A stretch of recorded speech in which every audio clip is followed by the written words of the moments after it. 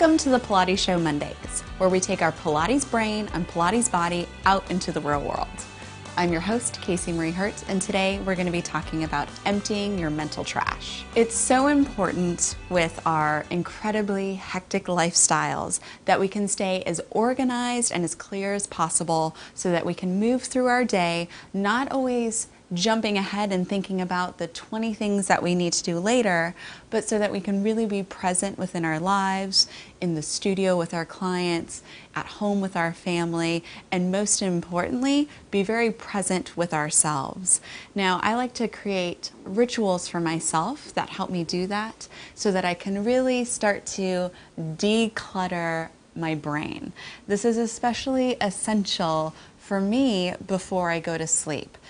With so many deadlines and to-dos and lots of different facets of my life, I found that it's really imperative to have a go-to place that I write down at least 8 things that I either need to do the next day or that are just kind of rolling around in my brain. I feel like the more that I write down what I need to do, it allows my brain to shut off at the end of the day so that I really can get a good restful night's sleep. No one likes to go to bed and wake up at 3 o'clock in the morning with their laundry list of things that they need to do. So I have, at the end of my day, I'm usually sitting in this nice armchair here, and I have this journal notebook right beside it. A lot of times what I'll do is write down lots of different ideas or inspirations that come up, ideas for blog posts or exercises, but really most importantly, end of the day, I list at least 8.